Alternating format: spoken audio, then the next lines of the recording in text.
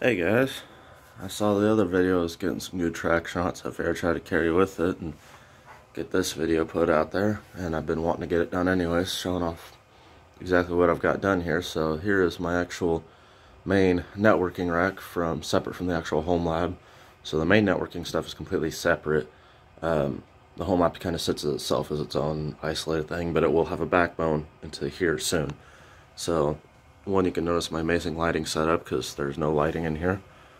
Two, this is the actual setup going on.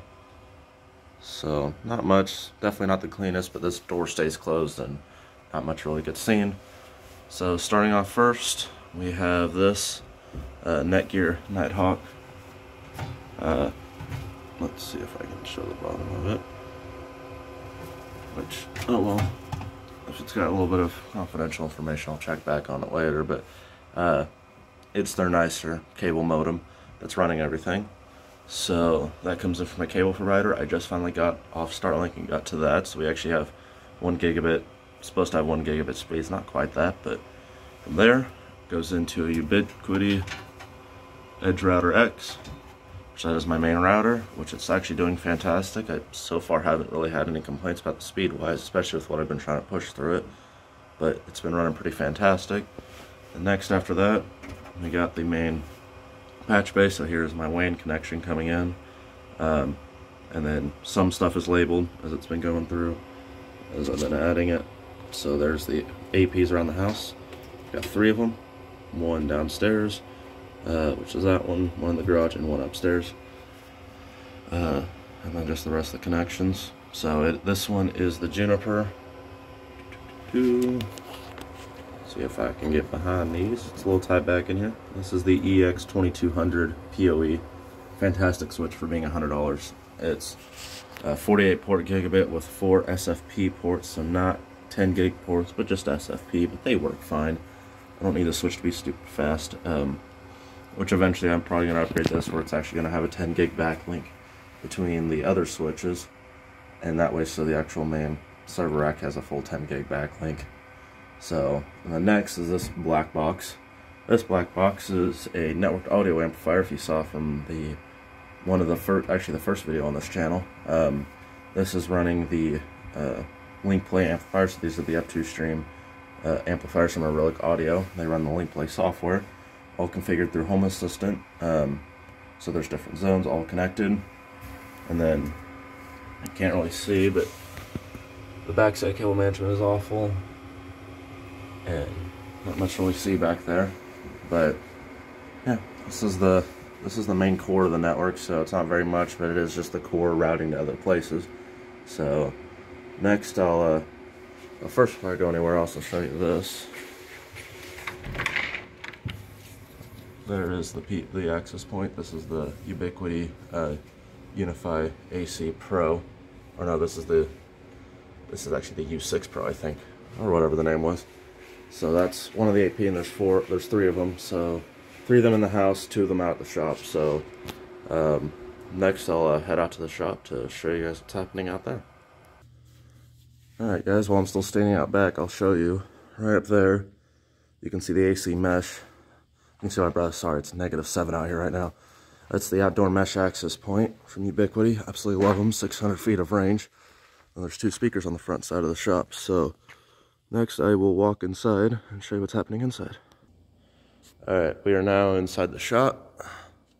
Look up on the ceiling. There's one of their, I think it's the U6 access points because it's the Wi-Fi 6 rated access points up in the ceiling. I got to fix both the cable connections on these. I do not know why, but they are only running at 100 megabit speeds when the cable should be at 1 gig. But here is the rack back over here.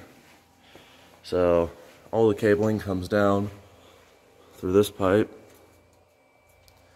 so it goes all the way up to the ceiling, comes down through, I think this is actually 2-inch or 1.5-inch pipe. I'm actually an electrician by day job, so we actually usually have this stuff. So this stuff running over to my workbench, so I have some cabling so I can do a remote monitor and everything else. All the speaker runs, and then the access points. Not the cleanest yet. This is still definitely a work in progress. there is a fiber optic cable that goes back to the main switch. It comes out here, and there's some excess coiled up right there you can kind of see, because it's a pre-made run. Definitely don't have the capacity to splice it. Obviously can't talk this morning either, but this is the actual rack. There's a little bit going on now, but not too much. So starting here at the top, get down a little bit lower, we have the 8-outlet PDU from StarTech, just generally running everything. But right now all the amps are plugged into separate outlets, which are going to be wired separately because the amps draw a lot. I'll show you that in a minute. Next we have the exact same switches downstairs was. So here's the fiber backlink over to it, the access points, and my network audio amplifiers. So not much in this switch going on right now, so 48 ports a little overkill, but it was a cheap switch. Next we have, these are the DIY audio ones, so these are the, these ones provide you just the line out. Next we have the same one as downstairs in a taller chassis, but I put them in there just because I couldn't actually get the shorter one. So the shorter one I just put for the line out ones. So the taller one's got a bigger chassis. That's fine, helps with air distribution, and it keeps them cooler, not running that much. The next, we have two of the Rockville amps. If you definitely want for audio cleanliness, do not go with these, but I'm just after loudness, and for loudness, they work. So this Rockville amps suck. This is the RPA 14. Next is the RPA 12. RPA 14, I believe, is the more powerful one at like 1200 watt RMS per channel. Or not channel, put together at like 4 ohms. And this one's like 800. Or sorry, no, this one's 1200 at 4. This one is 14 or 1600 at 4. Put in bridge. So really, they're kind of underrated because up here I got a PV115, and then over on the other side I got a PV115. I'll show you on the other end what I've got, and then right there is two PV118s for subs. So next we'll go around to the back side. So there's a lot actually going on from the outside look, but there's the PDU for the network, just the network audio amps. They don't draw much, and the network switch. So let me move these out of the way. So next we have this network audio amp. So you have all your network ports in. I didn't put a separate switch in there because I want it to be all outside managed. Then you have your line out ports right there, and you have your 4 line in ports. Now down by one, let's see if I can move some of these cables out of the way. Same style of power switch connections, same style of network in. This one's only a 4-channel version. You have your Speakon output for the speaker connections. Those go to outside speakers, and then you have the line in right there. These two go to the bigger amps for the indoor speakers. Then you just have the indoor amps, and ignore the amazing wire nut on there that I'm using to series the subs. Not the best way of doing it, but it works. Not going to complain too much. But if I were to walk around, oh, there's my dog. If I were to go over here, try to show what's over here.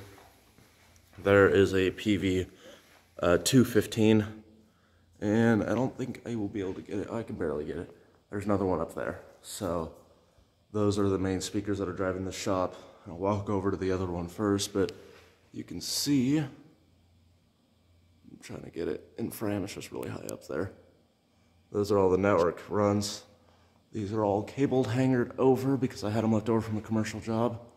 So they all just kind of run across the top. And then you can see them drop down over there to where my workbench is. So walk over here. And then over here, I have more of the 118s. So the bottom one is untouched. The top one, it's got a SCAR sub in it because the sub was blown. I got them, a set of 2 of them for $100. I think $100 each. Sub was blown, I got $100 back for one of them. So I replaced the sub, put a SCAR one in there, so now I can hit even lower frequencies than what it's rated for. So which is nice. But yeah, and then here is the actual network runs coming down for my workbench. The white one I plan on doing as the video line, video over IP, and then you have a white audio line in, and then you have, or actually line out going to the amps, and then you have your main network runs there. So yeah, that is the overview of my actual network system in here. On the next video, I will either try to do a video of the network switches, like the more in depth on the actual network switches, or I'll hopefully have the parts to build the servers first. But I still need to do another video on the Home Assistant with LinkPlay, showing exactly better how you actually integrate it. It took me a second to get integrated, but it's really easy to do once you do. So anyways, I'll thank you guys for watching and catch you guys in the next video.